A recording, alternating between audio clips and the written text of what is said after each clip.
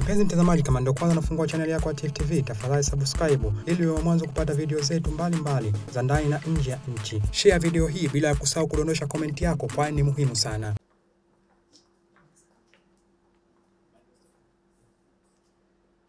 Thank you very much. We are happy to continue the collaboration, the good work that has been started.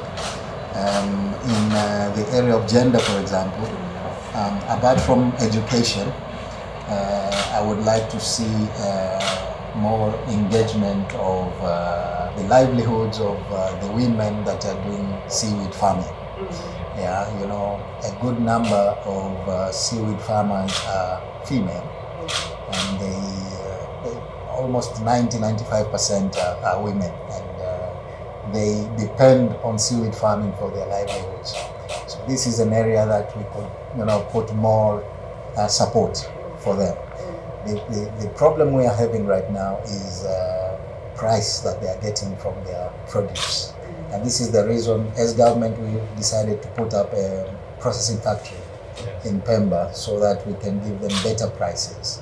And but as soon as the factory is up and running, it will mean that it will require a lot more of the raw material. And this is where we need to support the women to have the tools that are required for them to increase the production.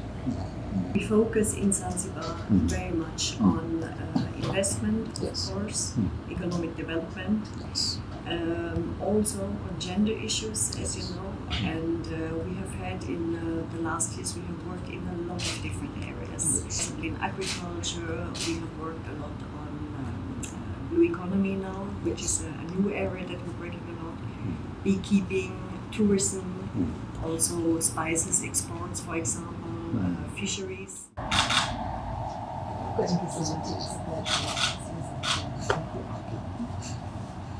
TV inakupatia video mbalimbali kutoka ndani na nje ya nchi. Tafadhali endelea kutufuatilia kupitia channel yetu ya TV, YouTube, Facebook, Twitter na Instagram. Bila kusahau kudondosha comment yako, kwani ni muhimu sana. TV tupo kijamii zaidi.